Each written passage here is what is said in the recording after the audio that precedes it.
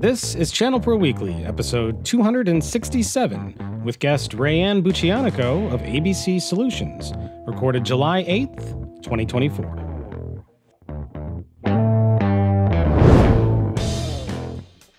Hello and welcome to ChannelPro Weekly, episode 267. My name is Matt Whitlock, technology editor for the ChannelPro Network and your host of this fine show for IT providers and managed service providers like you. Welcome one and all. It's great to be back. We've got an awesome guest lined up for us today. Very excited to have her on. For those who have been longtime viewers or listeners, they've seen her bright, smiley face and heard her wonderfully distinct and beautiful angelic voice on the show numerous times before. She is the owner of ABC Solutions in Clearwater, Florida. They provide complete accounting, business, and tax consulting services to IT professionals in the United States and abroad. In addition to that, she also specializes in offering Autotask and M&A consulting services. Kind of the reason why she's on today. You'll find out more about that. To MSPs worldwide, please welcome the one, the only, the fabulous Rayanne Buchianico. Welcome, Rayanne. Hey, Matt, how are you? Thank you for that amazing introduction. So, angelic voice, I don't know that I've ever been accused of that before, but thank you. I could listen to you talk all day, Rayanne. I love how you sound, and you're just such a delight to talk to and hang out with. That's why I get excited, like when you are at our shows and I get to bump into you on the road and stuff, because it's a lot of fun to visit. Yeah, I like running into you guys too. So thank you very much. I bet you've been to several of those over the course of the year so far. So you did a keynote for us in Baltimore, if I remember correctly, and I was supposed to be in Columbus, but I ended up catching COVID that week, and so I had to make a last-minute withdrawal. So I apologize to anybody who was at Columbus and did not get to see me because I was not there. You were sorely missed. I promise you that. But for those who may not have caught a previous show with you on, tell us a little bit more about you and a little bit more about ABC Solutions. So ABC Solutions stands for Accounting, Business, and Computing Solutions. Like way back in the beginning when I first started 19 years ago, last month, as a matter of fact, I was doing. I'm an accountant, and I've always done accounting like my entire adult life.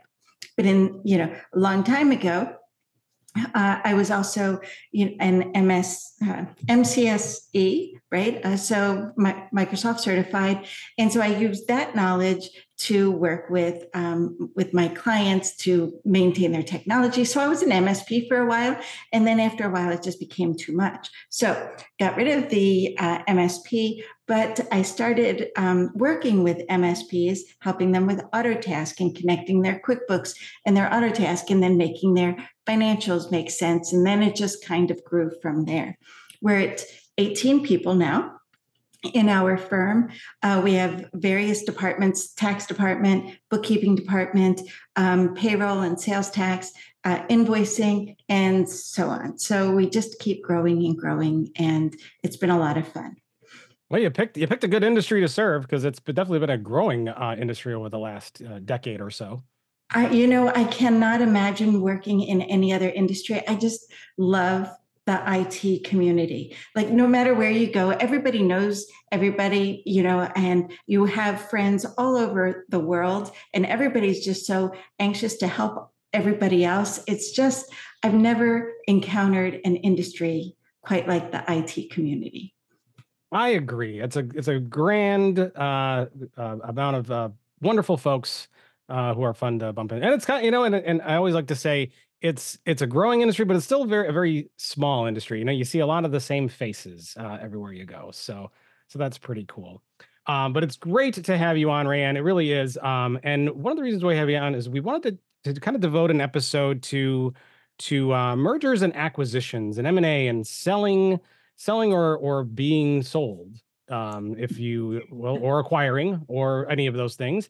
Because I think we talked a little bit about it the last time that you were on, but that was a while back, and that was when M&A was like super hot, and it was for several years. But I guess the M&A markets changed a little bit recently over the last year or so. What's different about the M&A market today than it was, say, a few years ago? Well, a few years ago, if you remember, we were in this pandemic, and there was a lot of money flowing around. Interest rates were super low. There was a lot of free money, being poured into businesses, and so you found a lot of business owners found themselves like, "Hey, I've got all of this cash on the books, and I can't seem to." Get out there, right? You can't, it's not like you could go to networking events and grow your business, organically, right? So people started thinking, well, what if I were to buy a business? I've got this cash, I can use it, I can invest this cash in my business. That's what it's there for, right? This is why it was given to everybody or lent to everybody. So that they could, boost the economy. And it worked. It worked really, really well. So then after a few years, the pandemic started to go away. And so did all of those really great interest rates. So it kind of cooled off. People started becoming a little more conservative with where they spent their money. Plus, other costs went up. All of the vendor prices went up. All of the grocery prices went up. Like the cost of everything seemed to have doubled overnight. So people started getting, really cautious with the money that they were spending. And a lot of that plays into, how much money people want to spend on, acquiring another business and what kind of risks are involved. So I feel like the economic conditions had an awful lot to do with what's going on in the M&A world, especially in IT. People that are still selling, and there are companies still selling, and there are companies still buying. They just may not be on every street corner like they were a few years ago. I think you said a lot of the activity now is kind of, you said towards the top and kind of towards the bottom. Why is that? Yeah. So and then you have this big gap in the center, right? So people that have a little bit of cash on hand, they want, and they still want to grow. So maybe they could go and buy a real, a micro MSP or even a break fix shop to see if they can convert those clients into an MSP. So the buying of client lists, very popular right now. So if somebody's looking to exit, and just, hey, I've got these 45 clients, these 50 clients, and they need a new home because I have to retire for whatever reason, or I'm getting ready to move, or I'm getting ready to do something else, then you buy that client list, and forget about all of the valuations and, all of the value of the assets and the value of the stock and the per share price and all of that, right? You're talking about buying a client list. And that makes it a much easier deal. And of course, you can strategically structure the payout, either one lump sum, or hey, how about if I just give you 10% of collected revenues in perpetuity for the accounts of yours that stick with me. So there's a lot of flexibility in those small companies. And then of course at the top of the scale, you still have the private equity firms, and the big MSPs that are looking to continue to grow. They're already at 40 or 50 million, and they want to get to 100 million or something along those lines, and they have very strict requirements, like you need to have a certain level of EBITDA, and you have to have a certain level of top line revenue, and you have to have a certain percentage of net operating profits, So, and those are targeting the really mature MSPs, up there. So now you have this gap between, that $1 and $6 million of revenue, that are there. They're not quite, ready for the big boys, and they're too big for the little guys. So I feel like it's an underserved market. Yeah, interesting. You mentioned that that the current economic conditions are impacting all kinds of things in terms of M&A, but how is it impacting valuations, right? So if, let's say I was an MSP and I was kind of maybe looking to get out, is now not the right time? Am I going to get what I want for my business? How is that happening? And again, I think it depends on a lot of things. You know, you can probably still find somebody to buy you, even if you're in that mid market, right? However, let me just say, however, there's probably a lot of things that you need to do before you get there. There's a lot of planning, there's a lot of organizing, and cleaning up of your books. Not to say that they're not already clean, but you want to pay close attention to them. Have everything ready for anybody that asks. I need to see 3 years of your P&Ls and balance sheets. Have it ready. Yep. And send it to them in 5 minutes. And oh, by the way, look, they match my tax returns. You don't even know how unique that is to get a set of financials that actually match the tax returns. But that's a conversation for a different day. What can MSPs do before an acquisition to maximize their valuation? What are some good best practices that they should put into place today? So many. like where do you even start? But get a pen, folks. It's going to be a long list. I'm going to say that some of the top things. Make sure that your processes are documented, right? And all of your clients' accounts are documented, and that your team, knows their job and everybody is profitable, right? And that you have profitable contracts and agreements with your clients. You want to make sure that to start tracking, here's a really simple thing that you can do. You can start tracking on a monthly basis, top line revenue, gross profit margin, operating margin, and EBITDA numbers, right? Like if you just keep track of that and start watching it and make sure that it goes up every month, and when it goes down, find out why. And if you can keep that trend, for a year or two, and just keep your eyes on what's going on financially inside your business, that's gonna keep your mind focused on the profits. And if you know that your target number, your operating margin target should be 10 to 15%, and you start seeing it creeping down low to around 6 or 7%, stop, figure out what's wrong, and correct it right away. Don't wait. A couple of other things are really important. Labor efficiency. Make sure that you're not overstaffed. Make sure that you're not understaffed. You want your clients happy, and you want your employees to be making the company money and not the other way around. Like that's really key. Labor efficiency should be about 4 times your revenue minus non-labor costs of goods sold. So if you take that number, and your revenue should be 4 times over that labor. So yes, 4 times over the labor is a good, and that's direct labor. I'm not talking about overhead labor. I'm talking about direct. And I don't want to, now I'm starting to get into weeds, right? Like, me, I can dive into the details. So what other things can you do to, accounts receivable? Make sure that the accounts receivable is current and accurate, and don't let your clients go, 90 days or 120 days, stay on top of the accounts receivable.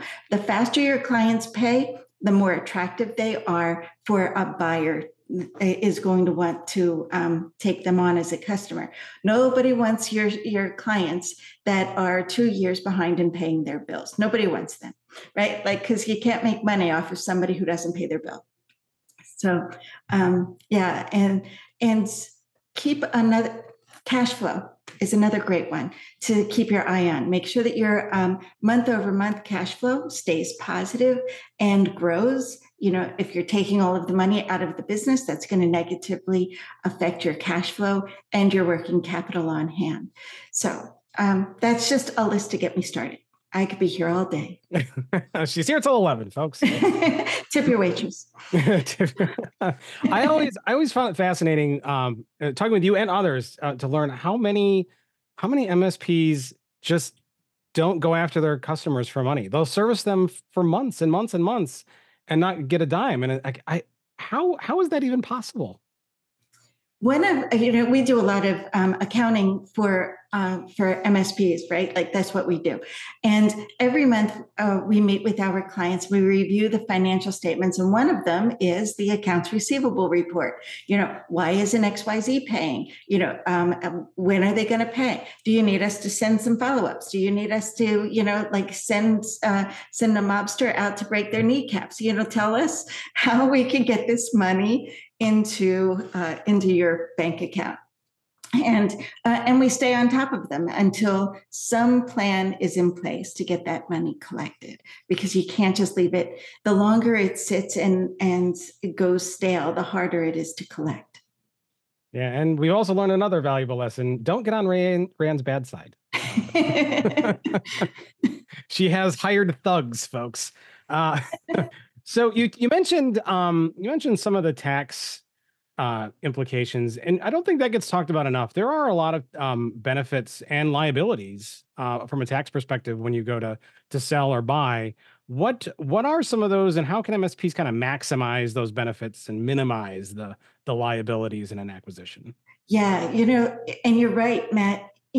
Nobody ever asks this question, and it's usually like, I'm a partner in a company called Sell My MSP. And one of the things we do is we help negotiate terms of a purchase agreement. And I'm always the first and only person to say, let's talk about the tax implications of the various, because the buyer, they want all of the immediate gratification of buying this business. So they're going to try to put as much value into the inventory. You might have $5,000 of inventory, and they're going to want to value it at $125,000 or $150,000. Why? Because that's immediately deductible to them. But guess what? It's ordinary taxable income to you, the seller. So we don't want ordinary income items to have a greater value. Non-competes are ordinary income. Inventory is ordinary income, right? We want to have a higher value on things that are capital gains items, such as the client list and the fixed assets and all of the tangible assets. Like those things are going to be capital, going to be taxed at capital gains rates, which is far more attractive than your ordinary tax rates, especially if you're selling a business for a few $1,000,000, because you could pay 37% of tax on that sale, or you could pay 20% of tax on that sale. Which one of these people do you want to be? So my job is to make sure that you get to capitalize on capital gains as much as possible and push back on those ordinary income items. Yeah, it seems like if you're on the selling end, that could really make a huge difference. Oh, it does. It makes an enormous difference. And, and you were asking what other things that you could do when you're preparing your company for sale. I did this with one MSP. They historically would take, profit distributions out of the company. And so I said to them, hey, listen, if you're looking to sell this thing in the next year or so, why don't you stop taking those profit distributions? Leave the money in the company, build up your basis in the value of the company, so that when you sell it, your basis is high and your gain is low. And so they took my advice and was able to add an additional $200,000 of basis amount onto the value of their stock. So when they sold, they had a much lower gain. And anyway, and it's a very simple thing that's not going to affect, like you're paying tax on the income of your company, whether you take it or not, right? You may as well leave it in there if you're preparing for sale and take advantage of those additional basis dollars.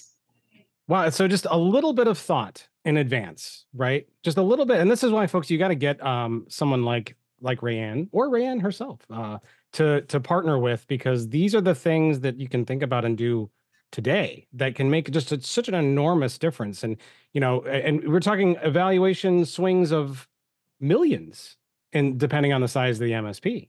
Right. And that's a lot of cheddar to leave on the table. Right. Yeah. And you don't want to give it all to the IRS either. Yes. We do not want Uncle Sam to become richer than he is. So, so let me ask you a question. So that's interesting that you've seen those kinds of swings. What are any horror stories that you've seen for people who do not heed our advice and not think ahead? What are some M&A horror stories that you've got to share? So there's a couple, like, though I want to say the worst ones are when a partnership is breaking up.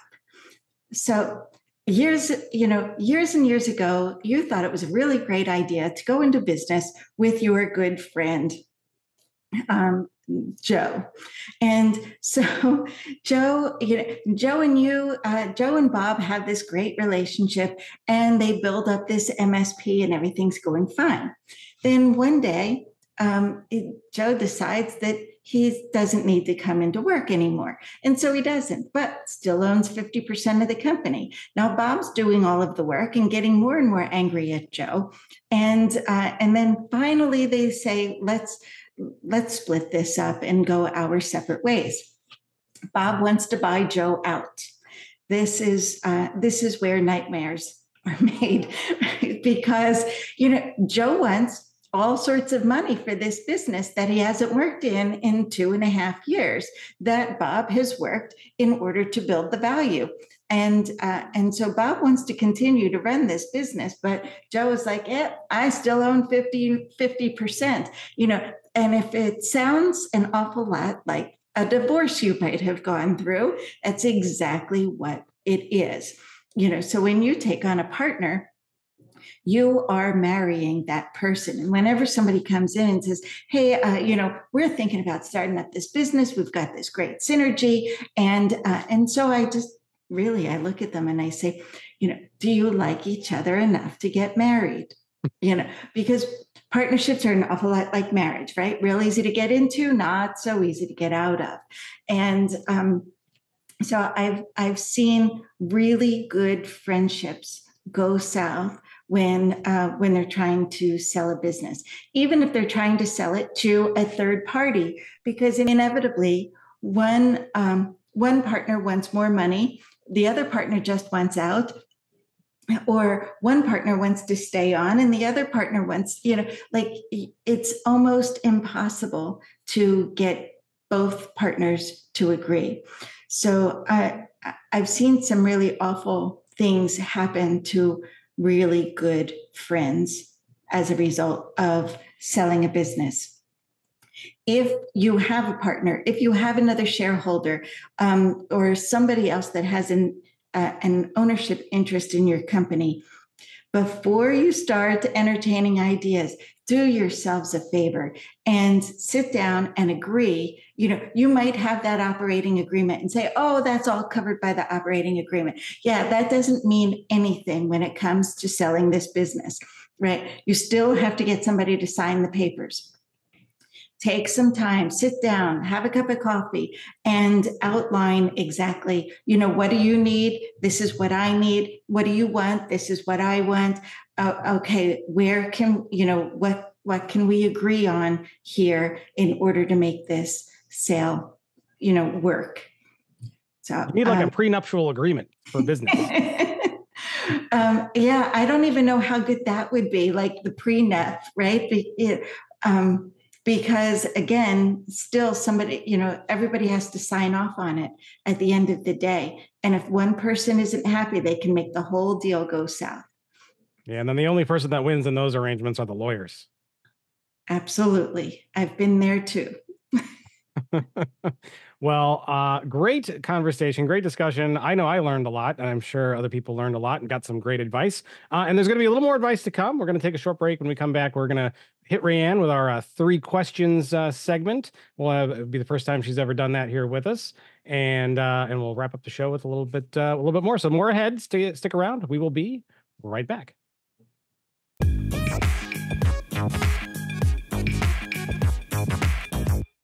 And welcome back to part 2 of episode 267. Rayanne Buchianico is still here with us on the other side, and we're getting ready to pepper her with 3 hot questions in our 3 questions segment to get her take on some. Bring it.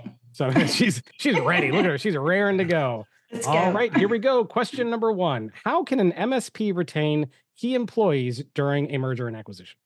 You know, it's interesting. It's a great question because I feel like I'm going through one of those right now.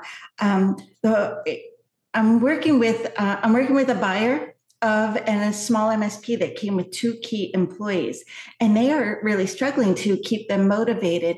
And they're concerned that after the retention bonuses are paid out at the end of the year, that one or both of them might walk. So we are working on bonus structures, based on profitability, getting them more involved in the leadership of the company. So you want to sit down with those key employees and find out what motivates them, because not all of them are motivated by money.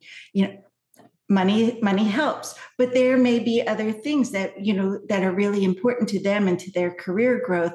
And if you invest in those employees, then you have a better chance of them sticking around long after the acquisition is over.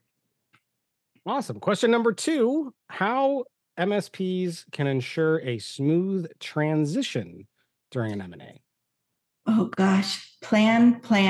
Like, you have got to plan this. Here's another one that I've been going through, that the buyer acquired. The buyer uses one PSA and the seller used another PSA. And so there was an entire project involved in getting all of the agreements from one PSA and convert them into contracts in the other PSA, and make sure that invoicing stays accurate and on time. You have to keep those invoices going. So if there's a lot of recurring revenue, you want to focus primarily on getting those recurring revenue invoices, flowing as quickly as possible. Plan as far ahead as possible to import the customers, get the PSA, import the tickets. You're probably going to want to, if you have to switch PSAs, you're probably going to want to keep a license or 2 around so that you can, instead of, importing a bunch of old tickets, just keep it around so that you can, refer back to it. But, plan all of the transitions, the PSA, the RMM, you can push out RMMs through, scripts and things like that, the documentation, and the employee records, all of that. Like, take your time, make a list, and get it all planned out. Awesome. And question number 3, one important do and an important don't during an M&A. An important do. Don't hire an accounting firm, hire a trusted advisor, hire somebody that can walk you through this entire process. And don't attempt to do it alone, right? Like, you wouldn't walk into an income tax or a sales tax audit by yourself without proper representation. You don't want to sell your business without somebody on your side, making sure that your interests are protected. Fantastic. Well, folks, if you want to, I hope you took a little bit away from those 3 questions. And of course, subscribe anywhere podcasts are aggregated. You'll find us everywhere. We're also on YouTube as well. Make sure that you hit the like, the subscribe button, and the bell. Smash the bell, I think, is what they say on the cool kids channels now. So do that, and that way you can join us here at ChannelPro Weekly each and every week. Rayanne, I want to thank you so much for coming on. I don't want to say goodbye quite yet, because I want to take a minute to talk about events because we've got great events coming up all across the country here the rest of the year. We're hosting numerous in-person online events that offer MSPs and IT solution providers valuable insights and education to help them manage and grow their business. And Rayanne, what did anything I just say there, is all of that true? It is all true. And I'm so thankful that, first of all, you're welcome for being on your show, but thank you for inviting me as always, because I love hanging out with you Channel Pro folks. You guys are the best. And yes, you do have all sorts of online events coming up and in-person events coming up.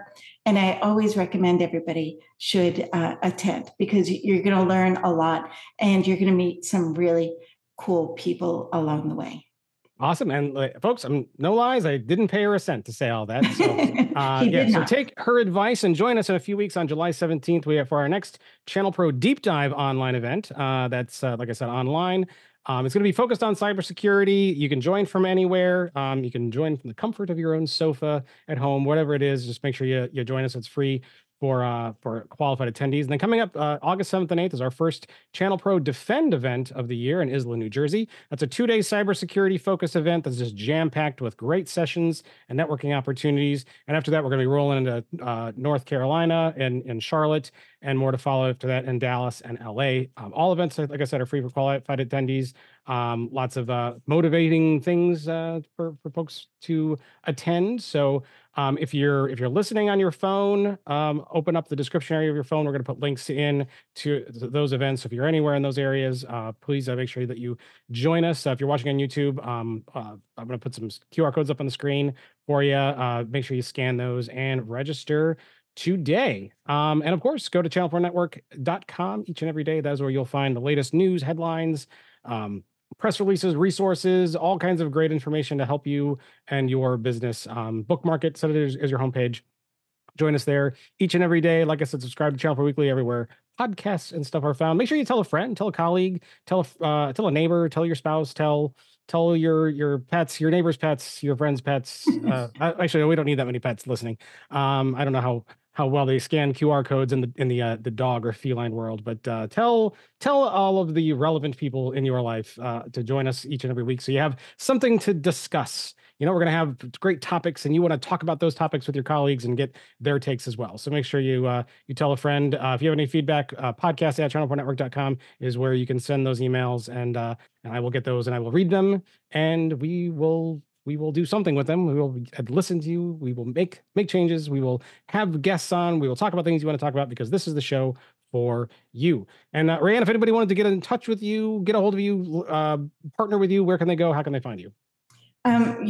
You can start at our website, ABC Solutions FL, like Florida, at abcsolutionsfl.com. Don't forget the FL, or you're going to land on somebody else's website. But you can start there. We're redoing our website, but it's still super, very live and very accessible. Awesome. Well, check that out. We'll put a link to her website also in this show description as well. So make sure you click on that and learn more about Rayanne. And with that, Rayanne, thank you so much again for coming on. It was a blast having you on, and I look forward to having you on again. Thanks, Matt. Always great to see you. Have a great day. Always great to see you as well, and always great to see our listeners and viewers. But we are going to sign off for now. We'll be back with episode 268 next week. Until then.